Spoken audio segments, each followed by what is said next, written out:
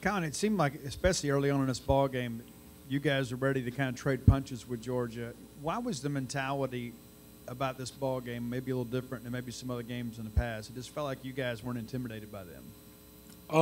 I mean, that's just how our coaches are.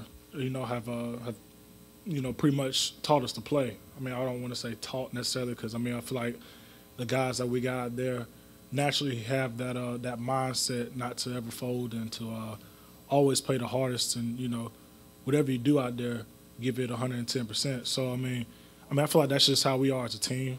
I don't feel like our team is ever that team to ever lay down and let us team logo or let a team's ranking determine out the game. So I feel like as a team we're just one of those teams that we're always going to give it our best no matter what.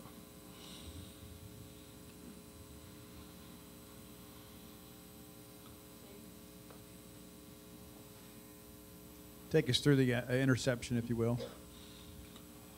Yeah. So good little zone coverage that Coach Arnett dialed up for us, and actually I bid on the dig route that was ran by number 0, and I saw the ball in the air, and just player's instinct. Saw the ball in the air, and I went to it, and it was a blessing to be able to get an interception. So I feel like it was just good all around, good call, and T-Week helped me out by getting to the quarterback really quickly. So defensive line put a lot of pressure on the quarterback tonight, so gave us a couple opportunities to make some plays out there and stuff like that. So it was. I feel like it was a good snap all the way around for us.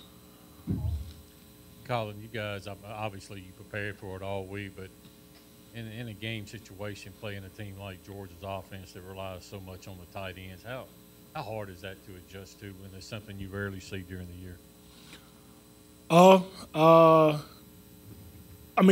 They have good tight ends, man. I think their tight end play speaks for itself. They got, I guess, I would say some of the best in the nation. But one thing about playing in the SEC that you're going to see some good tight ends throughout your entire schedule.